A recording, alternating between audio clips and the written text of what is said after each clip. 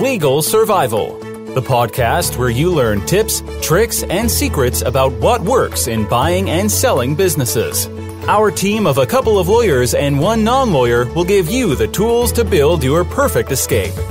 Here's the team to make it all happen for you in mergers and acquisitions. And we're not billing you in 6-minute increments for listening. Hey everybody, welcome to Legal Survival. I'm here with Andrew Ward and Callum Gilliker at Continuum Corporate Lawyers. We're going to take about 10 minutes and walk you through the 4.5 Ps that kill deals and ways to kind of combat them. So we're going to go straight into it right now, guys. So Andrew, the first P of this is price. So tell us how price kills deals. So price, I'd say out of all these Ps is the most fundamental one, which is going to kill a deal. Mainly the main one is a buyer coming in and looking to chip at the price through something maybe they've discovered in their due diligence, they're not happy with the financials. So we've got to look at ways that we can stop a buyer coming in and doing this from the outset. Or if they do try and do it, how we can manage the client through that process.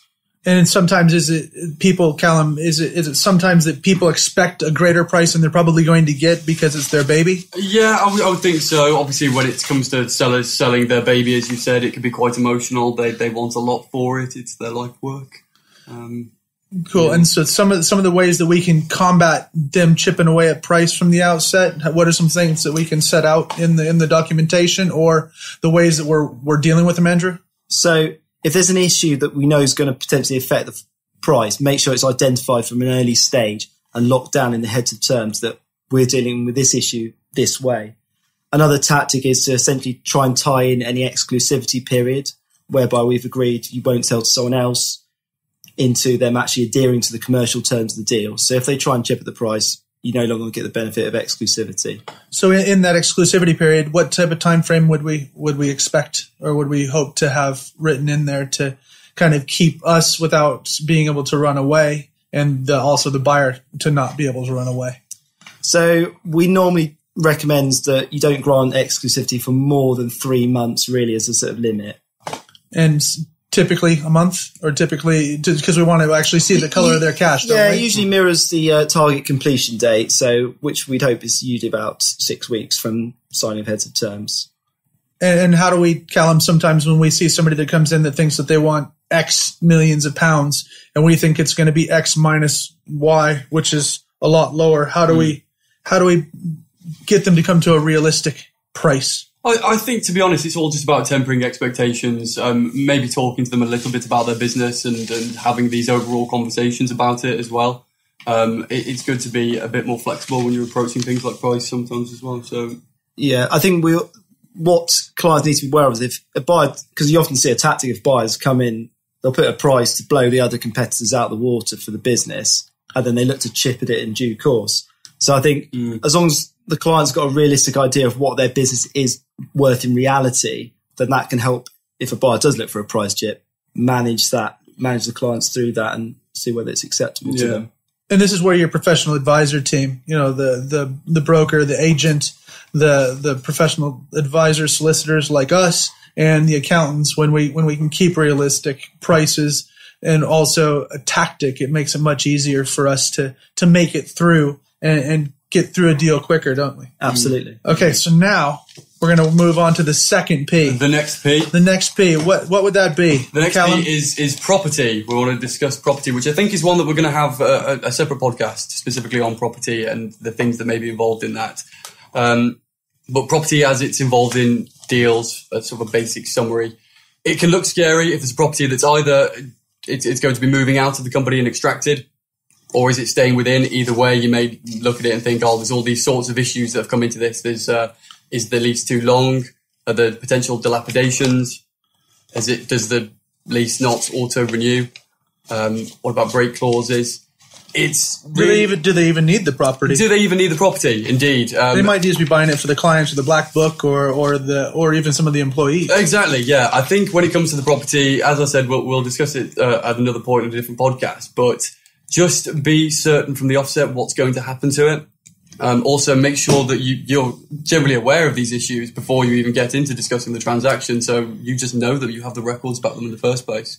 because some people assume that the property needs to stay with the business, and the purchaser might not want it at all. Yeah. And they also might think that that's the value. And so it's really, the property can really become a sticking point. We've seen that in the last 4 deals. 3 times we've had to work on extracting property, which is why we're going to have a separate podcast on that. Yes, exactly. Yeah. Cool. So we've gone through price. We've gone through property.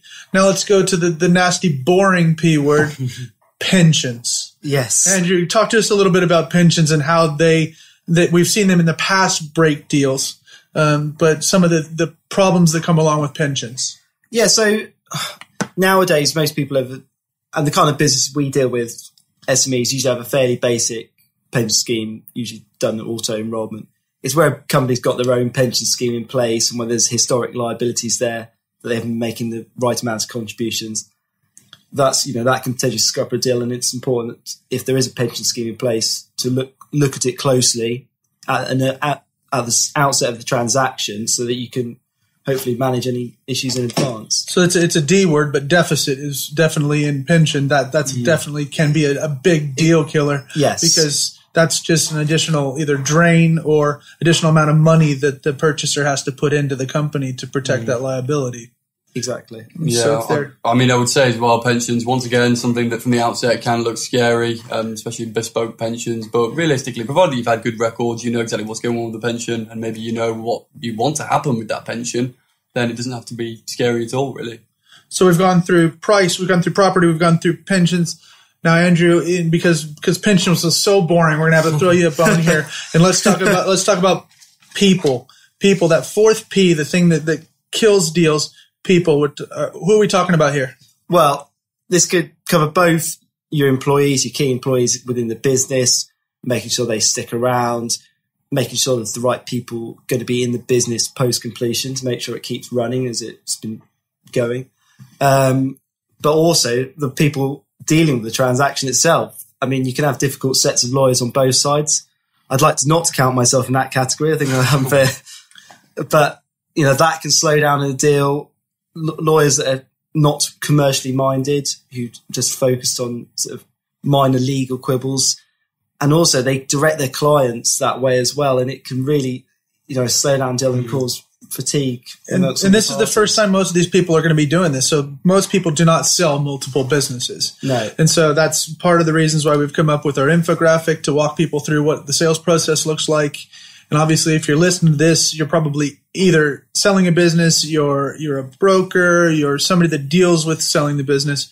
We've come up with a 55-point system to make sure that people understand where we're at in the overall exposure, aren't we? So where we're at in the process. And also, we kind of tease it out of them, trying to get them to go a little bit faster by showing them how professional we can be by maybe sending over the SPA a little bit early. Mm-hmm. Exactly. So also identifying from an early stage of the process from a legal perspective, preempting what the legal issues are going to be, so trying to deal with them nice and early so we know that they know what our position is going to be on that.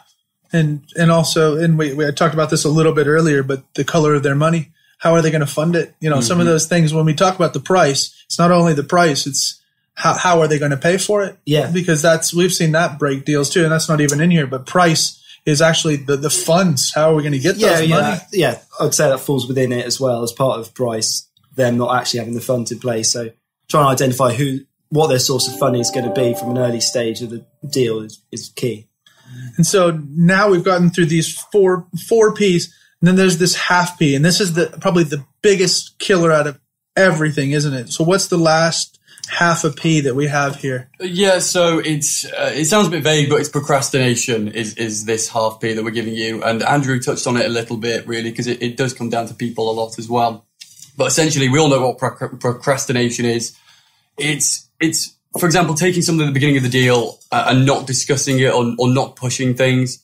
It could be tempting at the inception of the deal to say, look, this wasn't discussed when it was the heads of terms stage. Let's leave that for now. Sit on it for a bit, think about it, come back to it later. Well, the thing is, you've really got to address those things early. The worst thing that can happen, and it sometimes does happen, is that when you're getting towards signing on the dotted line, there are still some issues that are still yet to be resolved. So talk about them early.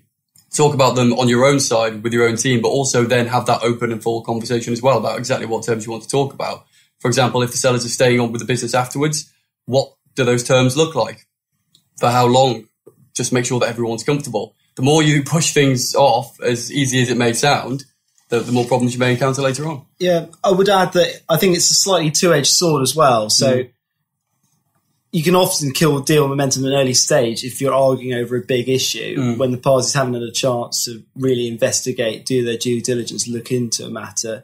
So it's one of those, there's a slight balancing act with it as well. Yeah. I mean, obviously it's better to make sure things are dealt with at an early stage so everyone knows the sort of rules of the game. So this is a commercial transaction. So it's a commercial transaction with tactics and timing and things like that. So if there's big issues, doesn't mean that you have to bring them fully out in the open, but you want to make sure that they're addressed. And you're not going to battle over them, but we're just going to make sure that they're addressed. We know what our tack is on them. We know how we're going to go. And we need to make sure that whether that's a person or a property or whatever else it is, we need to know which parts we want to fight on and which parts we want to leave alone. Yes. Yeah. I would say, to be honest, the solution often for procrastination is just communication. Either, you are sitting on something because you're not discussing it yet. You're waiting until you have talked about it a bit more. Just make sure that you're communicating the bits that you do need to communicate and waiting on the bits that you don't want to yet, I would say. And I think we've really been referring back to that we've done this multiple times, and most of the people listening to this have done this multiple times. So telling people this is how things are going to go always helps out, because we're the people that are supposed to be guiding these sellers through the sale of their business or the buyers. Either way, we're trying to guide people through this process. And because we've done it so many times, it makes it easier for us to say, don't worry about it. This happens a lot. It might be the first time happening to you, but we've seen it happen every week. So it's just getting them to understand that this, it's not your first rodeo. So hopefully that's given you some ideas on the 4.5 Ps. So that's price, property, pensions, people, and procrastination, that deal fatigue. So hopefully you've done that, and we can help you do a little bit more of legal survival. Look forward to property extraction. Woohoo! Hey. Cash extraction. We got some great stuff coming up. And if you want any other topics, go ahead and email us, and we will talk to you soon. Hope you have more tools than an SAS survival specialist when it comes to your company's sale or purchase. If you still need more help, get in touch with the team at Continuum Lawyers.